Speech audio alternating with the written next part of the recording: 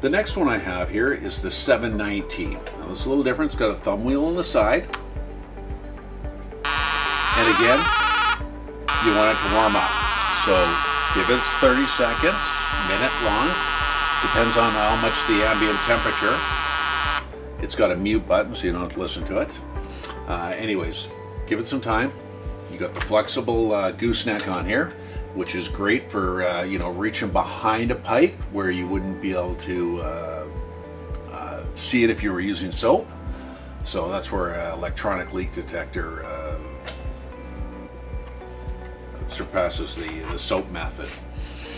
Anyways, again, I'm going to go with my sample here. And there it is. And then I have my tune-out button on it.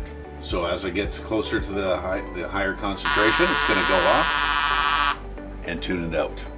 And again, working with fresh pipe dope, you could do the same thing. Hold it above the jar of your pipe dope, zero it out, and continue looking for your leaks.